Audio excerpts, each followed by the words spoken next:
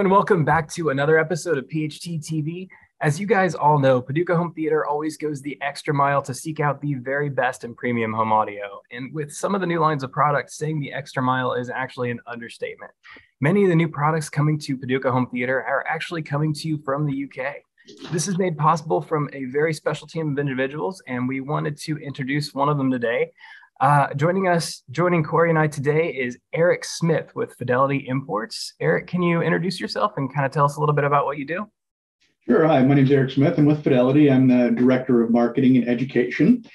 So what I do is basically do a lot of marketing communications, working with our vendors, working with our dealers, making sure they have all the appropriate information. But I think my favorite part of the job is actually doing training and education on product, because we've got a lot of really great product that, let's face it, most people in the US really have not heard of. So it's great fun sitting down and talking. And when I get the chance, showing and demonstrating the product, that's where the real fun happens, when you get to turn it on and you get to listen, because, you know, that's what this business is about. I'm definitely looking forward to that. A lot of this new product I have not heard. So essentially what I wanted to do is I wanted to learn as much as I could about it. And then we're going to dive into some unboxings and some reviews. And we're going to start with the English acoustics today. I think that's what we wanted to dive into the most. And I've seen pictures, I've heard a lot about it, but I wanted to hear it straight from you guys. Sure. So English Acoustics, just a little bit of history about them. They are just a small little hand-built amplifier company out of the UK. They started basically refurbishing the Leek Stereo 20 amplifiers. It's a classic amplifier in the UK, renowned for just being just that lovely, sweet UK sound, which is, you know, lots of detail with no sibilance, very open, very airy sound. And the engineer, Pete, decided, you know, we could do a better job with modern technology. So why don't we take this classic amplifier and let's remake it for the 21st century. So that was the Leek 20. So now they call it the Leek Stereo 21C, bringing into the 21st century. So they made it so it's a little bit more robust, can handle a wider range of speakers.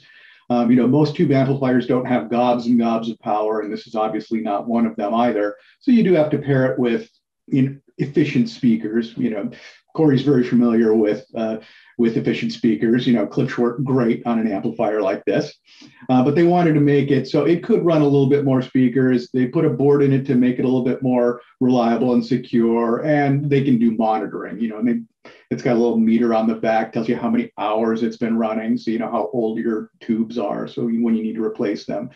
So they've just taken that classic technology, kept the great sound, but brought it into the 21st century. Yeah, I know the first thing I'm going to pair it with when I pull it out of the box, I think I'm going to throw it with a set of Cornwalls for the testing. I think that'll be a great matchup for it. That'll be a great pairing. Yeah, and the nice thing about these amplifiers is they're all completely hand-built from soup to nuts in the UK. I mean, everything. Well, they don't hand-build the tubes. They're not a tube manufacturer, but everything else about an amplifier is hand-built, you know, hand-wired. All the power supplies are hand-wound. Yeah, it is a great bespoke piece of kit. And even to the point where we have, you know, 4 standard colors. But if you want to take the extra time and expense, you can have them paint these in any color that you would like. I wasn't sure how that worked. If somebody wants a custom color, do they send you a sample, or do they send you the color digits, or how do they emphasize which color they want? Yeah, however they want to do it. So if, for example, you've got the Pantone, you can just give us the Pantone, done, easy. Or if you're trying to match it to the color of your car, and you can say, oh, it's this brand and this is the name of the color, they can match it, just like any automotive shop. So it's super easy. We've never had an issue with finding a color. That is awesome. So one question that keeps getting popped that's recurring is people want to know what exactly the tubes are, but more than anything, like where are they coming from? Because apparently there's a big tube shortage and people are talking about manufacturing going over to Russia, and I don't know anything about any of that. So hopefully Eric knows. Yeah, so I can, if I can share my screen. So this is on the Stereo 21C, which is the first product they came out with.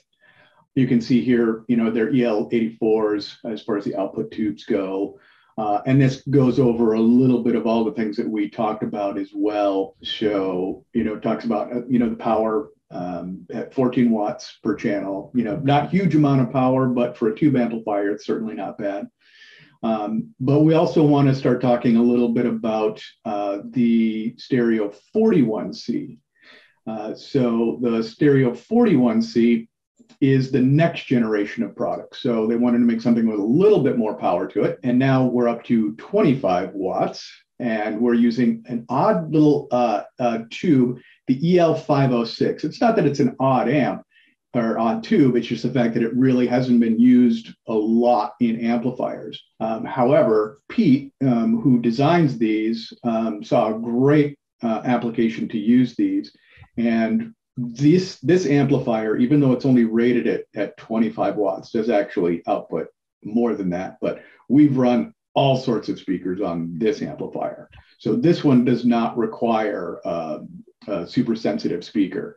We were running Acoustic Energy 520 towers off of this amplifier and just absolutely hammering on them and, playing, Ghost Rider. And it was just pounding through the hotel at Capitol Audio Fest, and people were just drawn in.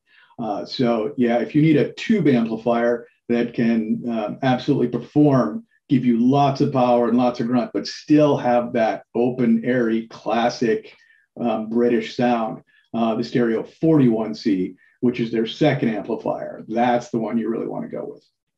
Okay. And Cory, are you going to be carrying the 41 as well? Yeah, Cory can order absolutely anything from us. So if he's got a question, I can sell it, but yeah, it's not like I can justify stocking them at this point. Me personally, I'm having a hard time selling them. But okay, so the 21C is available. The 41C is available. Those are available to custom order as well. Correct? Correct. Okay, so any color you guys want, pretty much any tier you guys want that they offer, you guys can get that in your home. That'd be awesome. Yeah. Can you bring the specs up? This absolutely makes no sense to me because 8 hertz from a tube amp, that's insane. That's not normal. One of the best specs I've seen on the amplifier period is like with Parasound Halo, and they spec theirs down to 5 hertz. So right. For a tube amp to be able to do 8 and be flat, that's insane. But on the high end too, and this is 60 kilohertz even the other one's even higher, 72 kilohertz. Typically, at least my guys, there is this, I don't know if it's an old wives' tale or if there's something to it, but for whatever reason, a lot of them purposely seek out tube amps specifically for clips because they believe that there's this high-end roll-off that, once it gets to 6 or 8 kilohertz, it starts rolling off, and all that shimmery, real ear-killing upper brightness is kind of leveled and chilled out. But this is, that's one of the reasons I don't particularly like them, especially when combined with the distortion. A lot of people are buying these tube amps because a lot of them are purposely injecting a really high amount of second harmonic distortion. So I'm looking at this and it's less than 1% distortion. Most tube amps are minimum 2%, not 0.2. It's like in little minimum 2%. I've seen tube amps claim 10%, but it's all on the second order harmonic. So this doesn't look like a tube amp to me. 8 to 60 kilohertz with that little distortion. What's going on there? Sure. So tube amps have always been able to play a wide frequency response, and they generally do have a warmer sound than solid state. So there is that thought that yes, they're rolling off the high frequencies, and they can, but they don't have to. And now this is still going to give you a warm sound, but it can play a wide frequency response. So that's going to be important with modern electronics, because now we're dealing with high res. So if you're dealing with, 192.24, you do have a wider frequency response. So even though you have a tube amplifier, you still want it to play full frequency. So Pete, the designer, he's one of those, mad engineers who, nothing's ever quite good enough, and he's always trying to make things better. And he really knows what he's doing. So he's been able to create this amplifier with a wide frequency response and a very low distortion out of a tube amplifier. And it comes down to engineering and know-how. So when people are asking what makes this special, that is definitely something to consider there. It's not just the fact that you can order it. It is special because you can order it in any color imaginable, but the specs themselves are really impressive. Yeah, exactly. And it comes down to, again, it's the design and manufacturer. So the engineering, the design behind it, and the fact that he really knows what he's doing. He's also come up with some very, very high output tube gear as well, which maybe he'll come out with in the future, maybe not. But they are working on fulfilling the line. So they started with the 21C, came out with the 41C to have more power, run a wider range of speakers, and they're also looking at other products to fill out the line as well. And we'll have more information on that when they give it to us. But you can probably guess where they might be going next.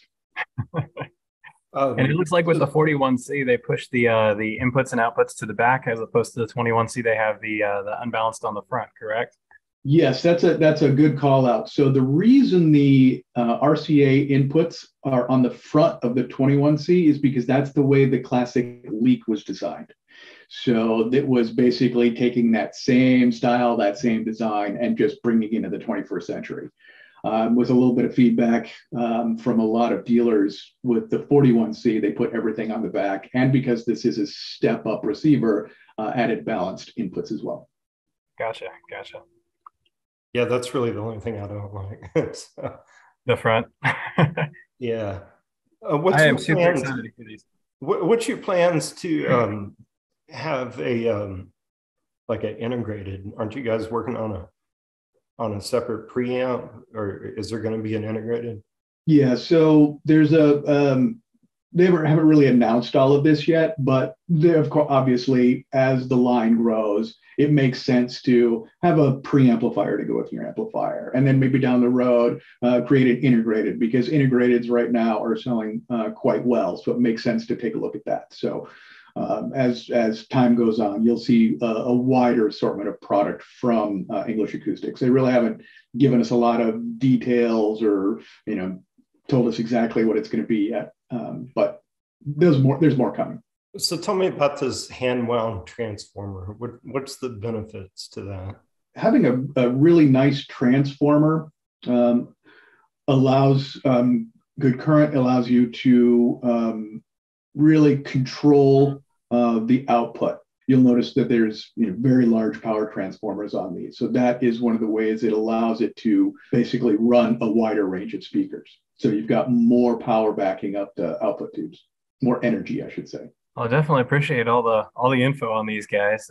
Cory, did you have any other questions on the? No, I'm looking to my right while you guys are talking because mine is over here. Currently hooked up to the cues? Yeah. Yeah. So how's that sounding for you? I like them. Yeah, the really clean look, except for those wires on the front. Yeah, if I got another one, I'd probably get like solid white, so that a stereo 41 in white that would be really sharp. That'd look good with the white cues, yeah. Yeah. Yeah, they do have, and we can show you some images. They do have one, and I think it's Old English White, which is a color that MGs were painted. So it's a gorgeous piece of kit.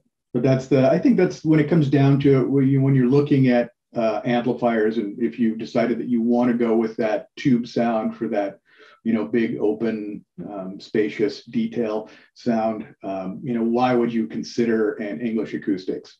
And I think it really comes down to the fact that the engineering behind it they've taken a classic technology, you know, tube amplifiers haven't gone away, but they've really brought engineering and materials of tube amplifiers into the 21st century.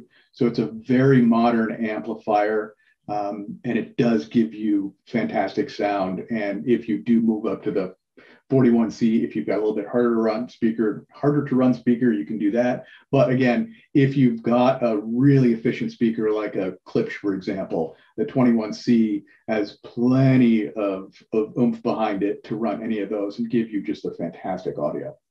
That's awesome. And that's exactly what I'm going to be testing here soon. So after this interview, I think the next episode we're going to do is I'm going to pull that guy out of the box and we're going to hook it up to some Cornwalls and see what it can really do. I think you'll be pleasantly surprised. So thank you so much for joining us, Eric. If you guys could, please click that like and subscribe button below, and we will see you again next week for another episode of PHT TV.